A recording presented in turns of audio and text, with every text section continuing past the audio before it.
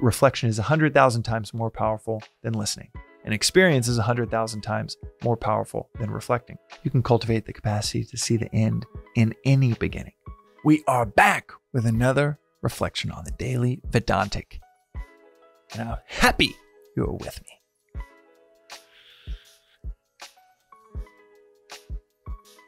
Today's reflection. Okay, I said I'm happy you're with me, but you're not actually with me. And to be honest, I don't even feel like you're with me. I'm not quite there yet in this whole podcasting game. I feel quite isolated, just geographically right now as I record this. I'm appreciative of it because it allows me to actually record the episode, but I ain't going to lie to you and say I'm happy you're with me because I actually don't feel that emotion. But I hope that you're happy I'm with you auditorily or visually, if we're on the YouTubes. This episode, all of that aside, this episode is called Wave Selection.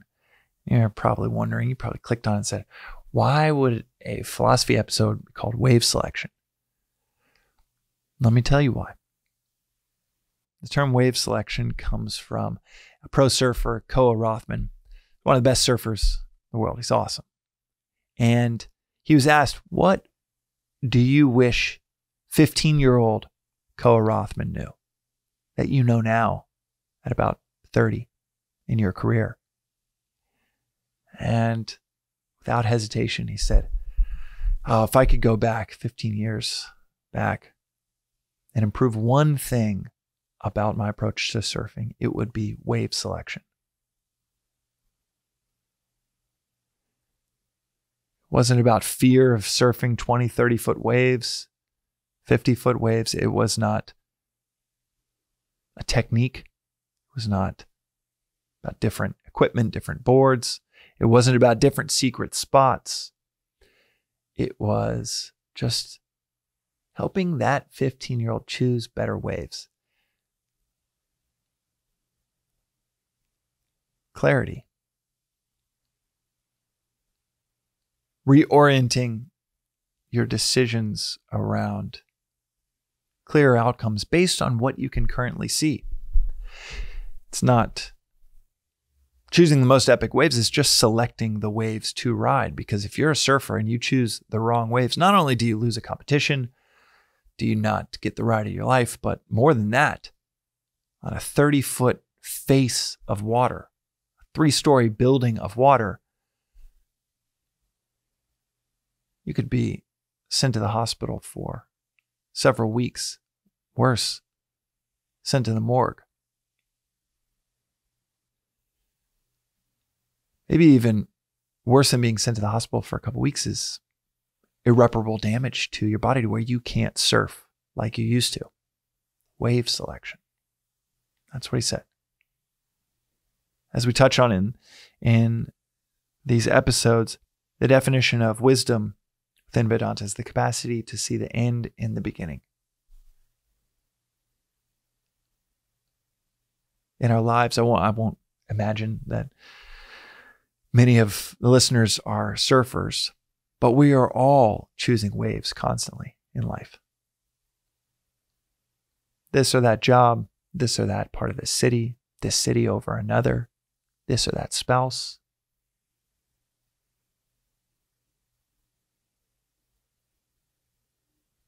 We are choosing waves multiple times a day.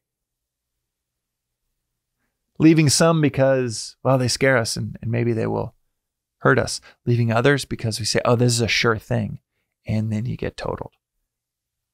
Total wipeout. Wave selection. That is wisdom. The capacity to see the end in the beginning. With surfing, maybe wave selection at this point, because maybe there aren't that many great visual tutors out there to help you accelerate your ability to choose waves outside of just getting out in the water. But when it comes to life, when it comes to worldview or philosophy, there are so many ways to accelerate that capacity to see the end in the beginning without needing to go through experience, without needing to say, no, I just need to experience it all. I need to experience 10,000 waves before I'm going to have amazing wave selection. This philosophy is quite clear that through listening, then through reflection, you actually can cultivate just through listening and reflection every day. You can cultivate the capacity to see the end in any beginning. You don't need to go through experience. If anything, you get to that experience, that wisdom, not through experience, but through studying and reflection, through listening, through conversation, discussion, most importantly, through reflection. You can actually cultivate the wave selection in life through doing exactly what you're doing right now. And maybe it's listening to this, finding something that speaks to you, writing it down and saying, all right, well, I heard it, but it was in one ear. It's probably going to be out the other. So I'm actually going to reflect on it.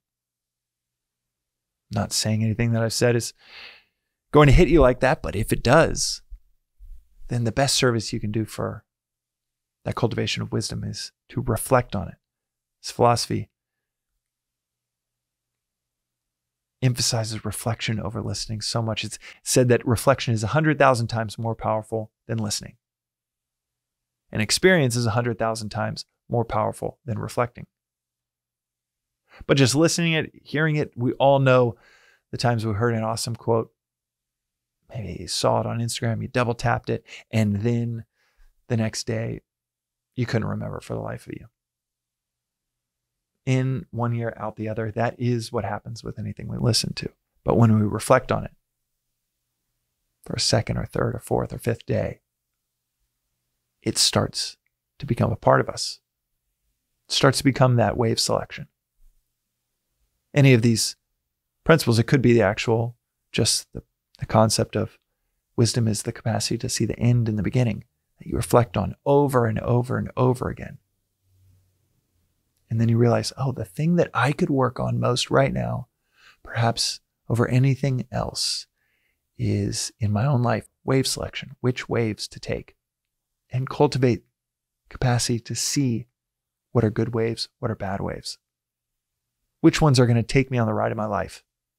Which ones are going to take me to where I want to be, where I want to go? Which ones out of selfish desire or fear are going to total me or those around me and lead to just a massive and sadly unnecessary wipeout? Wave selection. What are the waves that you see right now that you might take? But through reflection, through contemplation, through creating space in your life to really think about it. It might be a terrible wave to take. We don't take waves that are terrible because they look terrible. There will be something, a few things that seem pretty awesome about them. That's why a surfer will take a wave. 15-year-old Koa could look at a wave and say, oh, there's some awesome aspects of this one. I'm going to take it. But 30-year-old Koa sees the same wave and says, nope, there are a few things that are just off about that one. There are tiny signs that younger me or someone on the beach would never be able to see, but wise me can actually see, now that's a terrible wave to take. But younger him thought it would have been an awesome one. But that clarity and that wisdom exists. What is that set of waves that you think, well, these are pretty good, but maybe I shouldn't take them? And what might be the wave that you look at and say, okay, that has some aspects that are maybe not ideal, but that's the wave I should take. As Joseph Campbell, the noted Vedantic and the extremely highly regarded 20th century mythologist, once said, "The treasure you seek is in the cave you least want to enter." Surfing, you could actually accidentally use this analogy and think, oh, it's about self-preservation. But philosophy is about self-transcendence. So maybe going into the cave that you least want to enter, that's the wave to take. Going into that decision that you least want to make, but you know you should. Maybe that's the wave to select. Even just hearing that brilliant articulation of the treasure you seek is in the cave you least want to enter. That's clarifying. But I'll also add that when we surrender to that cave that we least want to enter, but we know we should, surrender to perhaps a duty-bound existence, immediate peace follows. Who doesn't want a wave that will take you to immediate peace? Well, it's the person that doesn't know which wave to select. Because as I said, that wave requires a surrender to a duty-bound existence. 15-year-old me would in a million years would have never taken a wave of duty-bound surrender. And I'm not saying I'm riding that wave all day long.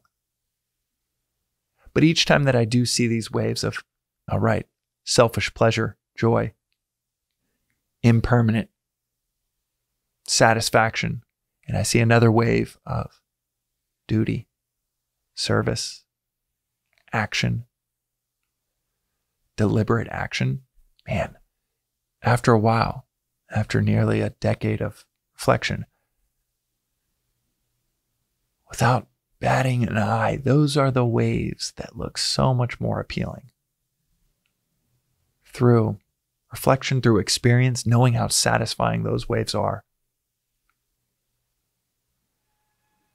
And all of this comes down to seeing the end in the beginning, which helps us all in life with wave selection. That's today's reflection on the daily Vedantic. We'll see you next time.